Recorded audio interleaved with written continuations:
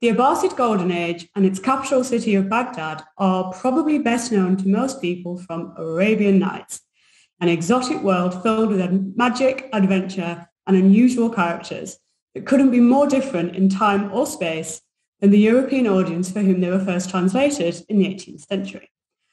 Of course, we all know that Arabian Nights is fictional, but actually this reflects public perception, both then and now. In reality, Baghdad in this period was the capital city of an empire that stretched all the way west to the Atlantic. It was a city with the largest population of Christians in the world, and it was a place where elite culture was dominated by the study and transformation of ancient Greek and Roman texts. Its territory was filled with churches, synagogues, and ancient temples, as well as mosques.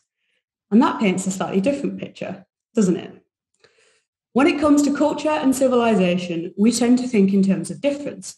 We draw lines around time periods in geographical areas to make them more manageable to study and understand. But in doing so, we often overlook similarities. We can forget, for example, that there are as many differences between North and South France as there are similarities between southern France and northern Spain. And rigid civilizational and cultural boundaries can have a real impact. For example, it's incredibly common to think that Europe and the West have always been distinctly different than the Middle East. But this is an idea that would have seemed absurd to most members of the Abbasid Empire. On my slide, you can see Baghdad's famous round city, with 4 straight roads running from the centre to 4 equidistant gates on the outskirts and a very symmetrical urban layout. It was considered remarkable in its day, and it was probably influenced by the most iconic and important text of all Greek antiquity, Euclid's Elements.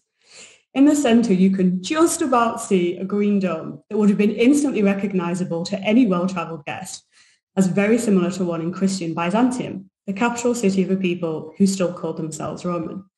And there was nothing more prestigious in elite Baghdad society than the discovery of a particularly obscure Greek text.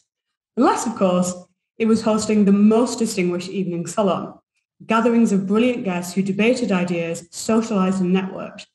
And that sounds awfully familiar, doesn't it?